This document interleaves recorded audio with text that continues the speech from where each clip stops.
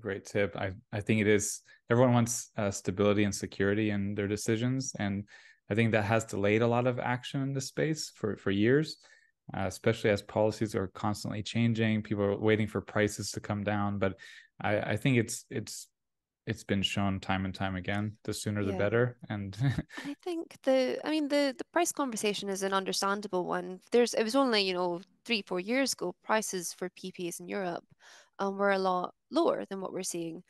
But just looking at the markets at the moment, we still have a lot of political uncertainty, not just with Russia and Ukraine, which obviously had the spike last year, but some wider uncertainties that may influence the market in a way that keeps prices high. Long-term prices are showing that they will continue to be at a high level for the remainder of the decade, and I understand that that is obviously a pill to swallow, and we all want to be much more optimistic that they will come down at a faster rate. And there's a lot of challenges there in the except for PPA space Katie, of, she doesn't except want for to. Katie. I'm, Katie hates to be an optimist. But then there's also the challenges developers are facing of, because inflation is so high, it's much more expensive to build these projects. So they need to price it in a way where they essentially break even. So as much as we would want to say, yeah, maybe prices will come down next year, it's not a high likelihood that that is what's going to happen. And it's going back to what I was saying earlier. If you don't act now, it could be that in 3, 4 years' time, you go, okay, prices aren't coming down. We appreciate that now. Then all these projects are now reserved because there are so many other factors at play. Yeah, it's great And points. So, I mean, we had the COVID pandemic, the yeah. economic shutdowns, the Russia-Ukraine invasion, and then I mean, you've got potentially a situation with China and Taiwan, which would be Mm, extremely, extremely disruptive to this sector, especially. I mean, yeah.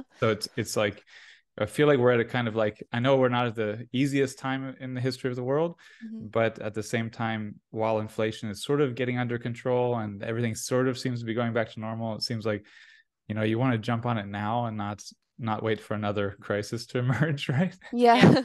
Yeah. Katie, Not to end it on a sad note, but no, yeah, no, that's of definitely course. the realistic view of it.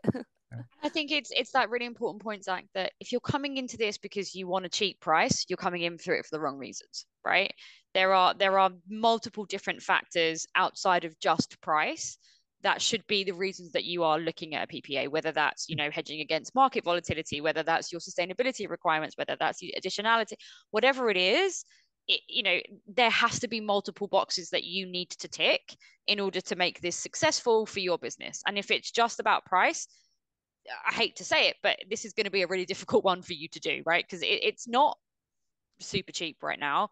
There is a premium to this. And actually, Megan said it, as supply and as demand goes up and supply can't keep up, we're only going to see more of a premium. So there is a case of, kind of getting now before those prices go wherever they could potentially go in the future. And who Yeah. knows what kind of volatility we could then see in markets too. So Yeah, I think you guys have explained that quite well, that, as we get closer to 2030, it's going to be a rush. You can imagine like sort of approaching the rush to purchase more renewables, yeah. and how that could not be, you don't want to be in that, caught up in that rush. You don't want to be in the No. stampede.